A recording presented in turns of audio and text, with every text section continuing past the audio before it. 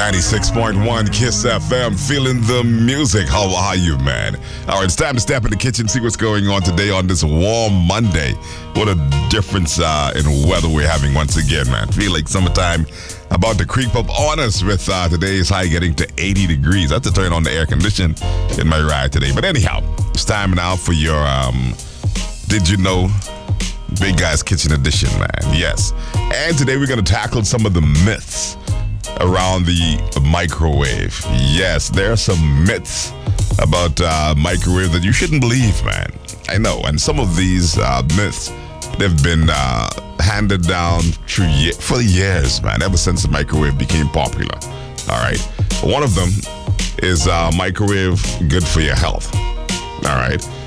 And wow, in our fast-paced life, the microwave is a blessing in the kitchen for convenient and fast cooking, baking, grilling, reheating, defrosting food. Yeah.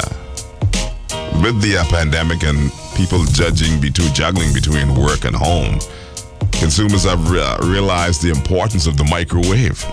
I sure have. Also, cooking food in the microwave, is it harmful?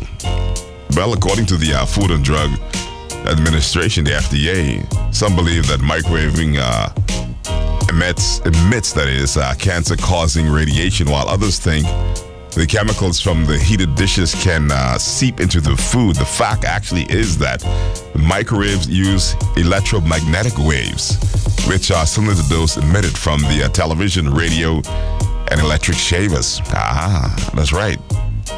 Exactly, you didn't know that.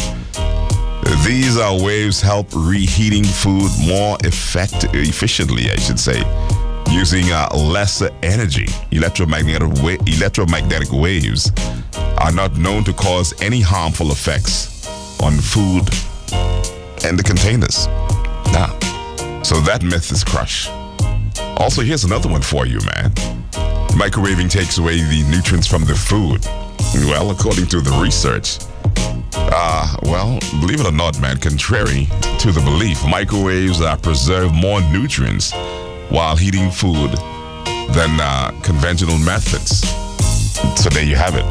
No, so that one is a myth. Microwaving does not take away the nutrients from your food, okay? So go ahead, man, do some research.